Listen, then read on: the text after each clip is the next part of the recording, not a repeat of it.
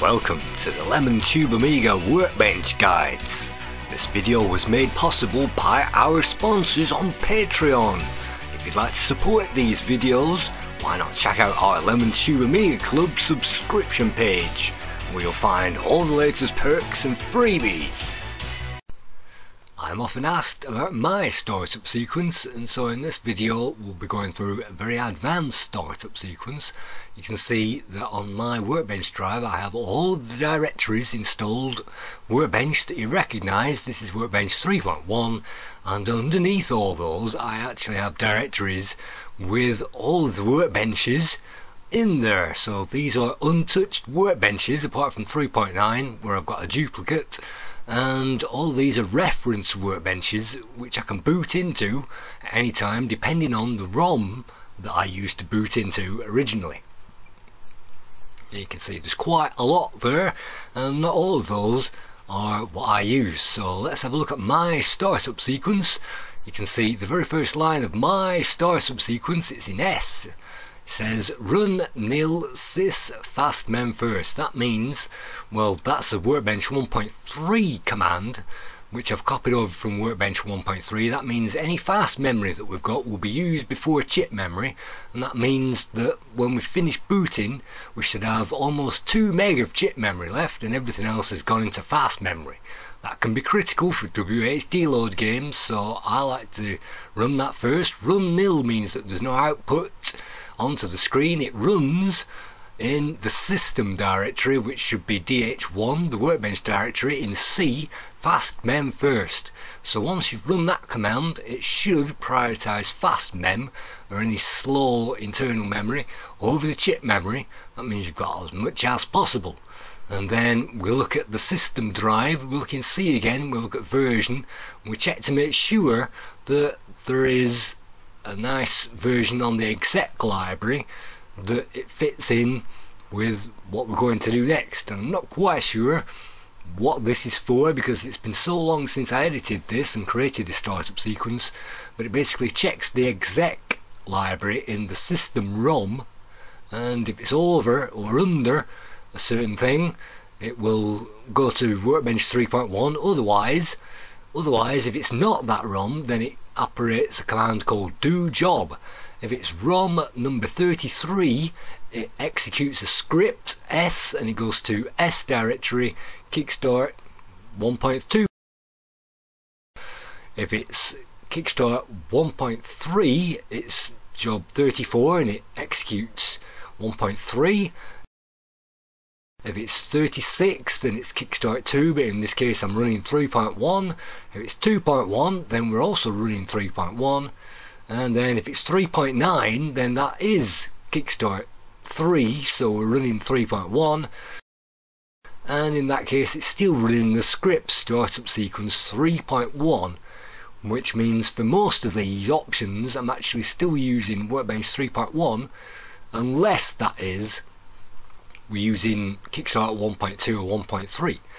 And then according to this, well, if it's any higher than that, then it's still running 3.1, and if it's over, well, if it's kickstart 40, it's running Workbench 3.9. That's kickstart 3.1, I think. It goes actually to Workbench 3.9, and then if it's any higher than that, it's still going to 3.9, and then that's basically saying run that script in the startup sequence. So each one of these boot commands, it's checking the boot version number of the kickstart ROM and it's booting into the appropriate startup sequence for that. So that's pretty complicated, and it looks pretty complicated, and do job is available on the Aminet. Else, if it can't do any of them, it still boots into startup sequence 3.1 as a fallback measure. So instead of coming up with any errors, can't do this and I can't do that, it still boots it up, and it ends if it can't do anything. It just ends if. So if you're running a really wild kickstart, it might not do anything. After doing all them, it then runs an assign for directory opus and assigns that to our Workbench directory as dopus 4.12. It then runs the assign x command, and then it runs systools MCP, which I've demonstrated in another video, which makes MCP appear on the screen. I've then blanked the Go Workbench drive command because that's incompatible with some Kickstart ROMs from Clomanzo, so instead I've loaded Workbench and I've ended CLI the normal way using end Workbench delay and end low Workbench and end CLI nil. So this is my actual startup sequence. It checks the ROM, it loads up the appropriate file. Once it's done that, it then assigns Opus, it then loads up those extra tools, and then it loads Workbench. So let's check out what my startup sequence 3.1 is. So in this case it's quite familiar. It loads up the version command and checks that, and C assigns sys to DH1. Well, the sys drive is whatever drive that you're booting up from, so sys should be automatically DH1, which makes that entire line redundant. So sys will automatically be DH1, so I don't have to assign sys there. But if I swap the drive numbers around or something like that, or I boot from a different drive, then we'll have to make sure that the system is actually the system. So then it prints the Workbench 1.3 echo command again, and it says I'm loading Workbench 1.3, but this time it's degraded mode, and that is because it will only load up the basics. It's adding buffers to DHO 200, which supposedly speeds up the loading of DHO. I'm not sure if it actually does that on emulation, but on the real Amiga it definitely does do that. And I've added some memory cache buffers to DH1 as well, 50, which may or may not speed up the loading of Workbench. And then I used the copy command to copy the sram icon.info. Remember, info files are always icons and infos. I copy a RAM icon to RAM and I rename that as disk info. That will print a nice RAM icon on my RAM disk, and it will basically copy that from S into RAM and make a nice RAM disk every time I boot up the computer. So that's just a cosmetic change, and again you don't have to do that. And if it exists on the system directory WB startup, I rename that using my rename command. I've renamed to ren. I run ren and I rename it to -WB startup, and that means because we're in degraded mode it will not boot any of the applications in WB startup that we've got in there, and that ends if, so that renames it so that we don't load any of those applications. And then because it's a degraded mode, I then assign everything to where it's going. C, S, ENV, ENVARC, fonts, L, T, Rex, devs, printers, keymaps, locale, libs. I've assigned libs to 2 places for some reason, and also the help, which is also, all these are standard on the standard Amiga. So the only things that I might have changed at the bottom, I've added a path in the command line interface to the C directory and also DH1 utilities, which means I can access those without having to type the path in. I've set map to GB, set the key map to Great Britain, and I'm copying from the libs directory a compatible version of the ASL directory library, and I'm copying that into libs and calling that ASL library.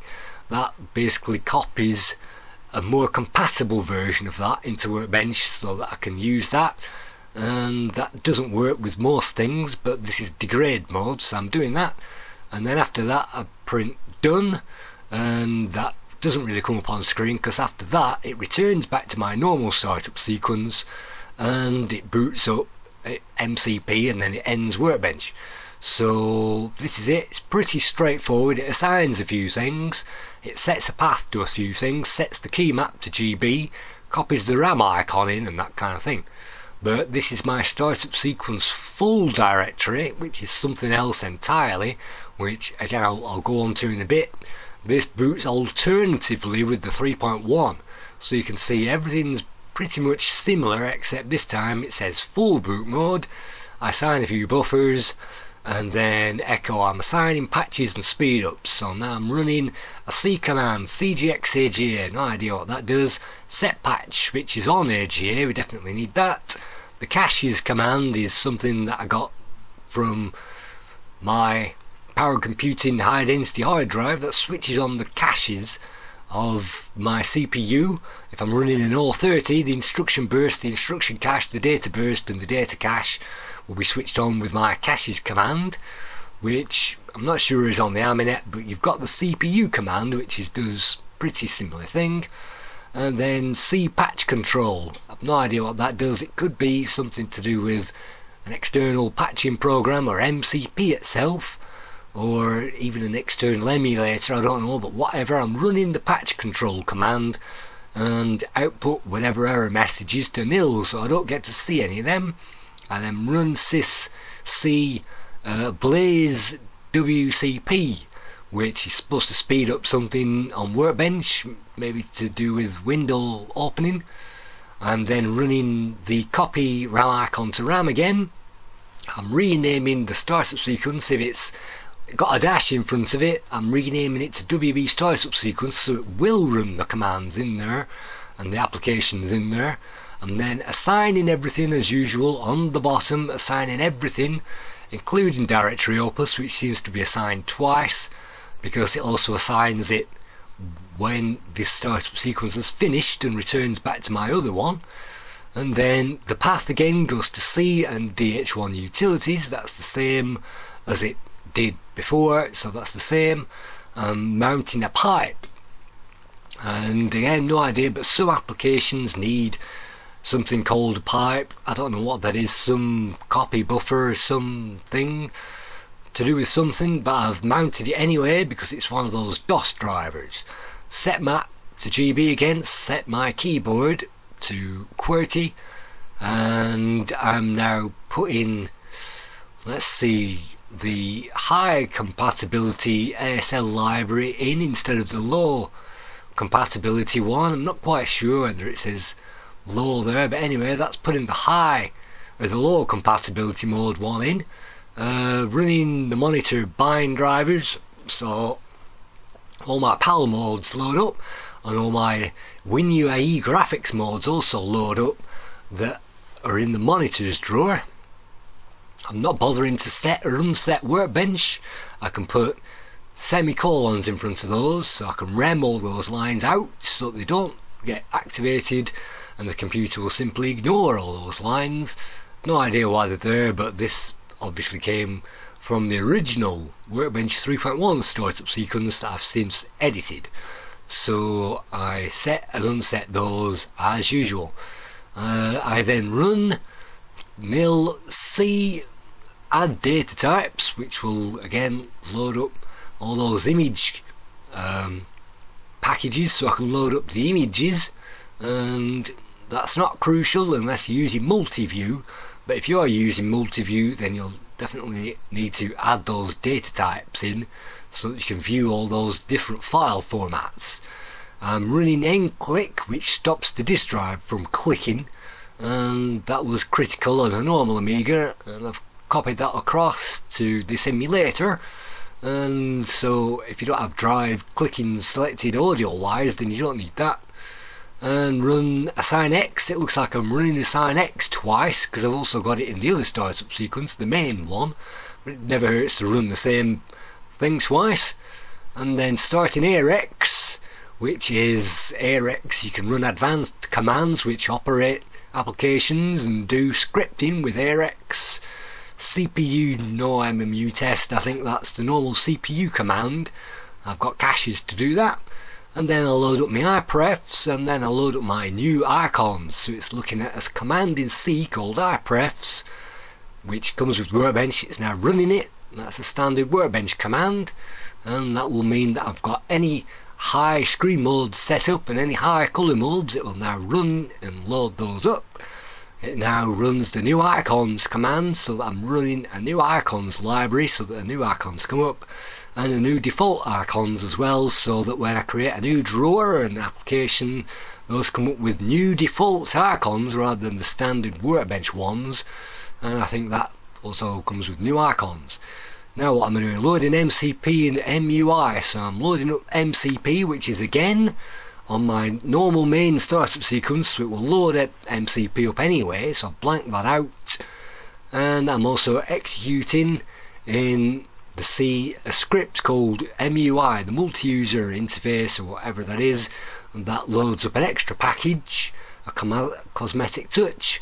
I'm now copying a pref screen mode file to EMV sys screen mode prefs, and that, as far as I know, starts the 64 screen colours on machines which don't have 64 colours selected, so non-AGA machines basically.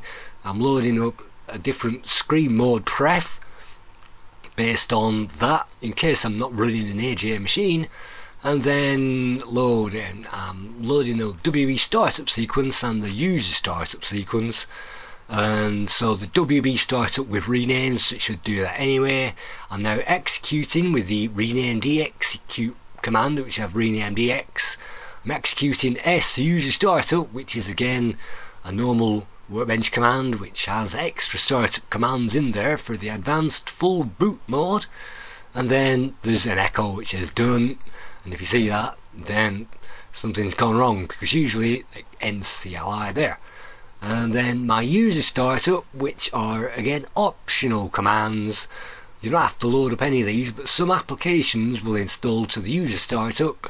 So again, I'm assigning the hard drive, the hard disk, to DH1. I don't need to assign sys to DH1 because I've already got it doing that. It will do that anyway because it's the boot drive.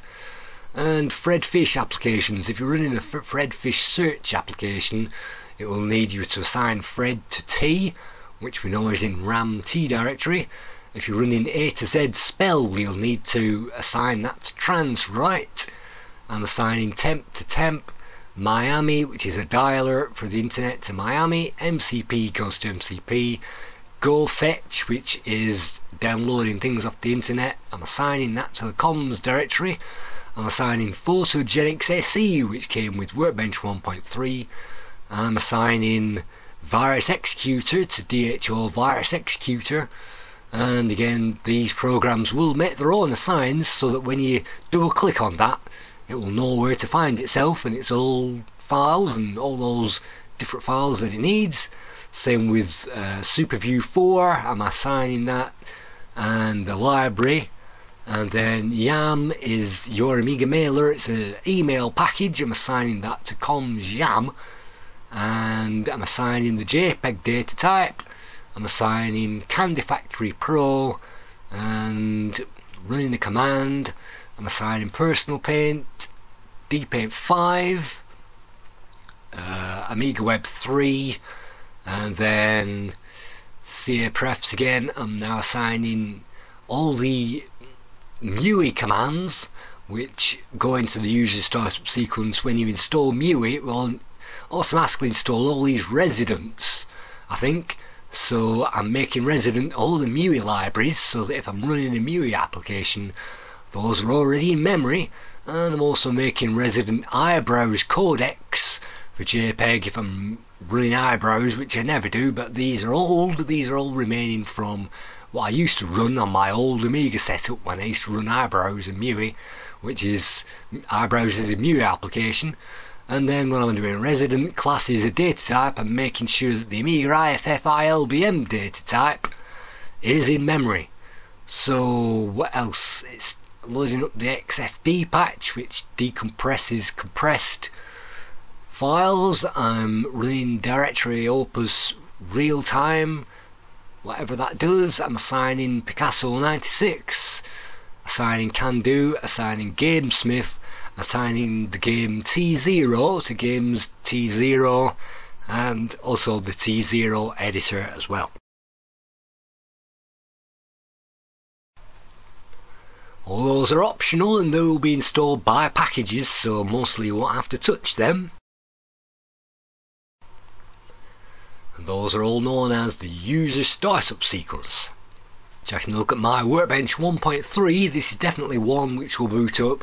If we have a Kickstart 1.3 ROM installed, it sets prefs so that it copies the system configuration from DH1 Dev System Configuration Blue, so it's looking like it's setting the prefs on the old Workbench, and it makes the background into a nice blue background. And DH1 Workbench 1.3, I'm assigning the system to DH1, which is our Workbench drive, to Workbench 1.3, which is another Workbench installed in there. You saw the complete package earlier on, and so it will then boot Workbench 1.3 using that. And in order to control all these multi-boot systems, I've made myself a directory called webconfig, and in here you can see virtual monitor drivers and things that I used to run to get various monitors and TVs to work on my system. None of those you really need to know, and all these setup stuff is for monitors. But what I've actually got in here is a couple of scripts. One of them is called WB degraded mode, WB degraded and user startup, and WD full. The full one that you've already seen, that's the full Workbench loading thing. And when I double click that, it says instead of Workbench 1.3, I copy Workbench 1.3 and create a backup of that, and then I copy Workbench, the full one, and I rename that as Workbench 3.1, and then you boot into that. And again, in degraded mode, it renames the existing 1.3 and creates a backup. It will then rename one called basic, which we've seen already, the basics boot startup, and it will rename that startup sequence 3.1, and then it will reboot, and when you reboot with the 3.1 and 3.0 in there, it will load up startup sequence 3.1 using degraded mode.